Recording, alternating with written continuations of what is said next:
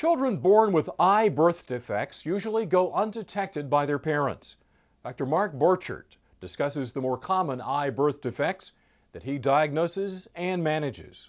Most birth defects are not obvious in the front of the eye. Most of them are in the back of the eye, where it doesn't become apparent that there's a problem until it's recognized that the child doesn't see.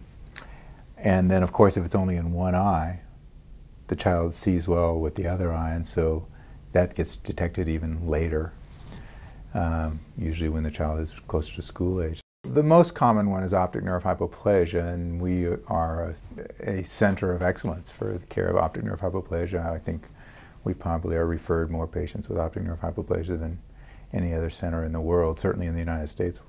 And what it is a failure of formation of the optic nerve, which is the cable that connects the eye to the brain. It's like the cable that connects the video camera to the TV set. We see with our brains, not with our eyes. The eyes are basically a video camera. And if the cable has problems with it, you won't see well no matter how well you focus the camera. You're not going to see well. And that's basically it. You'll get a blurred picture. Many times what has happened is I've diagnosed a child with optic nerve hypoplasia at a very young age, in infancy. Parents came in not knowing what was wrong with the eyes. Maybe the eyes were shaking a little bit. The child wasn't smiling yet, and the child was 2.5 months old, and they've seen their other children always smiling by that age, and so they bring the child in, diagnose optic nerve hypoplasia, and then unfortunately there's very little I can do to help their vision. But at the same time, I detect that they have hypothyroidism that was totally missed.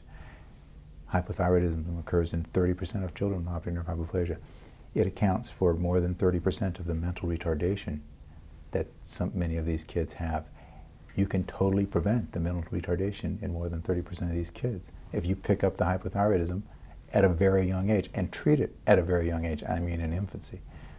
And so picking that up in a 1 or 2 month old child,